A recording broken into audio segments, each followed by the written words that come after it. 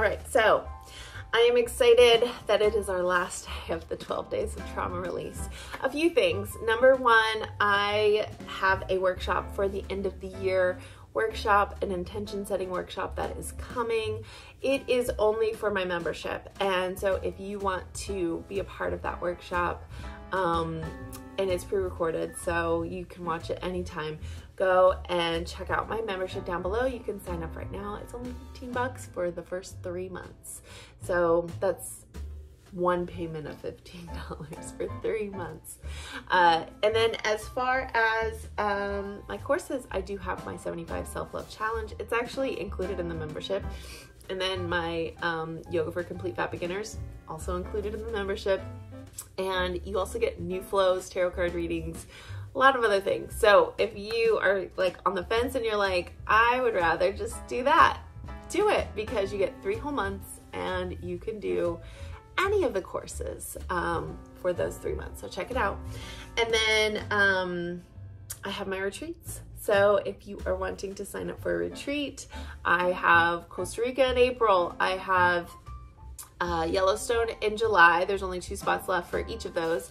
And then I have Bali, which I have like 8 more spots left for Bali. So exciting, so much good stuff coming for 2023. And then I also have a survey so we can figure out where we want to go to next. So if you are wanting to go on one of my retreats and you're like, I want to go someplace else, I'm thinking Ireland, not Bali, Ireland, Thailand, or Italy.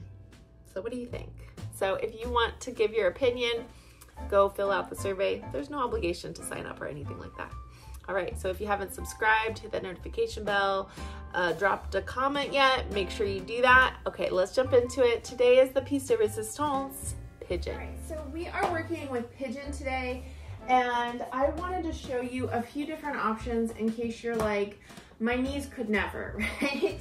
So the first option is for you to be sitting in a chair and just kind of pulling your hips a little bit more forward in the chair. And let me just kind of show you what I mean by that. We're gonna do a little back and forth just to get ourselves set up. So like I said, this video will be a little bit longer because I wanna show you all the options. So this would be like my back is flat, so scooching up, it gives my legs a little bit more, I want to say flatness, but like more grounding. But you see how my knee is kind of going down, so to kind of correct that, I'll bring my block under my foot, and I'm 5'9", so like if you are shorter than 5'9", you probably need this block trick. And keep in mind, like, you can have your block on your side, you can have the block tall, right? So lots of options. You can kind of see how that impacts me. My knee ends up coming like way up, which is fine, but some people don't have that flexibility. And so if you need to start from the ground, this is a really great place to start. We lift up the chest and we let our knee open up to the side. So this is a great place to start if you're working on pigeon, because not everybody can bring your leg and cross it to the knee. So if you're there, that's where you're at. Like, it's okay to be in that place. And I just want to show it facing forward just so you have a better visual, because I know I'm a visual person, and so seeing it can really help, and angles are important. So this is the angle we're working with. So allowing yourself to just kind of open up the hip, and if your hip doesn't even want to come to the block, this is where we're at, okay? If you're like, I don't feel anything, then you definitely need to get a book, a stool, something to prop up your foot and begin to open it up this way. Because if you don't feel this and then lean forward, you should feel this on the outer hip. This is just to kind of warm up your hip muscles, get that mobility going, and then once you're here, you should definitely be feeling it on that outer hip area. So making sure you do both sides, okay? I'm not going to be like going through a routine with both sides, but just to kind of give you an idea of where we're at. So that's the seated version of pigeon posture. You could also, I mean, I love doing pigeon, like not everybody can get down to the ground and they need more. So if you want to take this where you want to cross your leg like this, and then bring your hands to the back of a chair, and then lift up this back leg, move it back enough to where you feel pigeon this way. You should feel this on this front hip and this outer hip on this side. This is an option as well. You just lean forward and push into the seat of the chair to kind of come out of it. This is for somebody who wants something more but might not want to get down to the ground and has that flexibility in their knee. There's something for everybody, right? And so if you're like, I want to be down on the ground, but I can't do pigeon on my belly, I want to do it on my back, then let's move into a figure four. So as we come onto our backs, flat feet, maybe just kind of rock the hips a little bit, bent knees, and then plant one foot down, other foot crosses. Flex this foot, and then maybe open up that hip. If you want a deeper feeling in this, then maybe you do it on a wall. Okay, so lots and lots of options here. You could even put some support underneath your hips to even create this momentum happening, like if you wanted to bring this leg closer. So that's another option. I'm just giving you a few different options because I want you to be feeling this. The whole goal of yoga is to feel. It doesn't necessarily mean that you need to look a certain way in a yoga posture. I mean, yeah, it's nice to be able to do that, but not everybody can. And I don't think that it's fair for me to just show one version, especially a pigeon. There's so many options. So let's come up and get ourselves set up. I got two blocks in front of me, bolsters right here.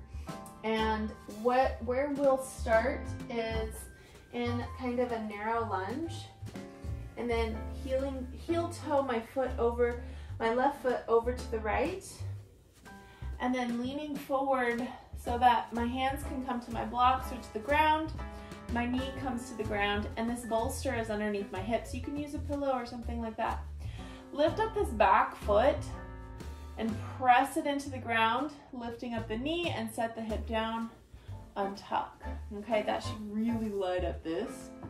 Bring your blocks a little closer to you, and then feel this stretch. It's almost like a little back bend. Press into the top of the foot and look up. You should feel that deep stretch. And then on that next exhale, I want you to bring your forearms to your block and see how that feels. If that doesn't feel good, press your hands into the block. This might be where you're at, friends. And if you don't have blocks, stool, books, something like that, you want to give yourself a prop underneath your hands here. So once you find it, take a deep inhale and an exhale. You should feel this on this outer hip area a lot, a lot, a lot. Relax your jaw, your face. We like to hold tension there. So just allow yourself to just kind of be. And also keep in mind, like, you're doing the version of pigeon that we discussed earlier. So if you are in that hip rocking chair version, awesome. If you are in the crossing the leg over on your back version, awesome. If you're, wanting to do like a standing pigeon with the chair as support, awesome. So wherever you're at, like, awesome, like, do that. If you're trying this and it's like, this doesn't feel good on my knee or some sort of pinching, paining thing is happening, then back out and go somewhere else. And as we come into this posture and really feel into it, maybe we push into the belly where it meets the thigh, adjust that beautiful belly. And maybe we come down a little bit more, so we adjust our blocks so that they come down to the next level setting. If we come down and it doesn't feel good, you can always go back. That is always an option. Think about that right hip really digging into the mat, and then our hips being as level as they can. Relax your head, relax your chin, your jaw, all of the places in your face.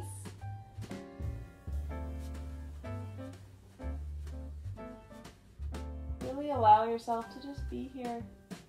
Be present, just notice how this is feeling. This is very deep for me. I don't think I'll be able to put elbows on the ground or go any deeper. But if you feel like you want to go there, then go there.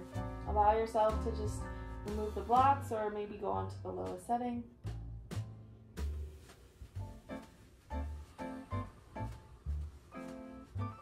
As we're here, we breathe. We find that ujjayi breath.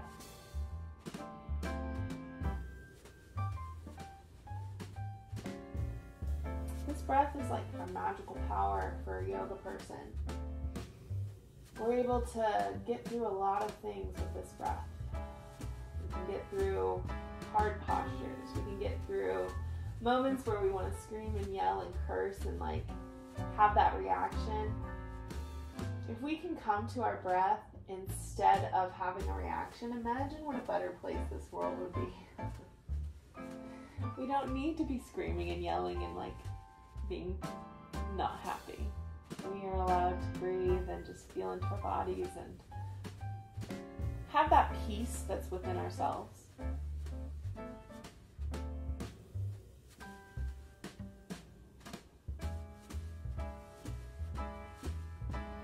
Exhale, let's go ahead and lift up that chest and lean over to the left. Oh. So however you come out of this is good. Go ahead and extend the leg that was bent and just kind of move to the left, to the right. Let yourself.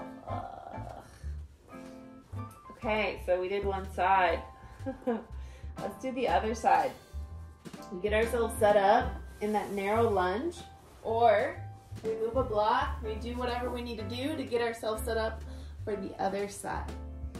So take your time to get there. Plant your knee down.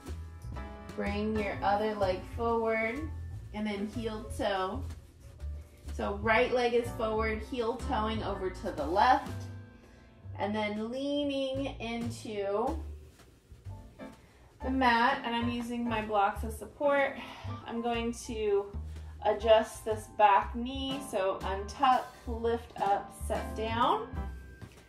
And this side of my leg is much tighter than the other side. Much, much tighter. I think it has to do with my knee.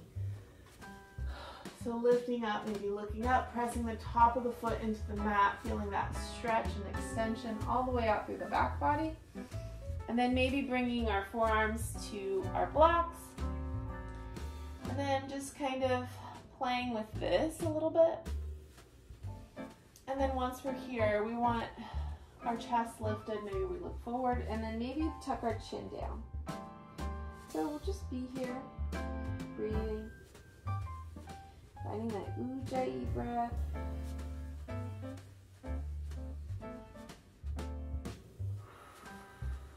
And as we find pigeon, I want you to think, I am open, I'm safe, I'm okay, I'm here to process, I'm here to feel the feelings, I'm here to let go. It's okay to do this. It's okay to explore. It's okay to feel. I am safe. I am safe to feel my feelings here. Nobody else is here. It's just me and you. I am safe. I am okay. Everything is okay.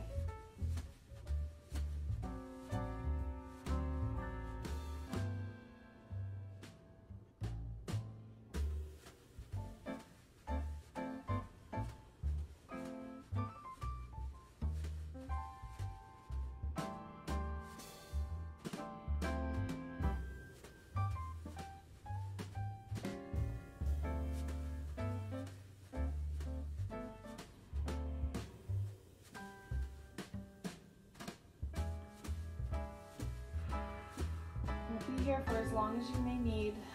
If you're ready, go ahead and come out. Lift up the chest. Lean over to the right. And let's swing around that left leg. And whenever you're ready, extend the right leg. And give it a little shake, shake, shakeroo. And then let's find a comfortable seated position and finish out our practice. Okay, friends, I can't believe we did it. We did it. 12 days trauma release. I hope that you found something in each of these classes that felt good enough for you to explore a little bit deeper. I want you to bring your hands to heart center, tuck your chin, and just thank yourself for showing up today and being a part of this practice and understanding that this is hard, deep internal work and that you are worthy enough to do this work. Bring your thumbs to third eye. The divine light within me honors the divine light within you. Thank you for practicing with me today. All right, friends, I appreciate you more than you know. Make sure you hit the notification bell, like this video, subscribe, and leave a comment. Tell me how you felt during this practice. Be sure to check out my sales that are going on right now, like my membership, grab it for 15 bucks. And then I also have my retreats. So scoop up a spot on my retreats. There's only a few spots left in each. I love you so much, and I'll see you next time. Bye.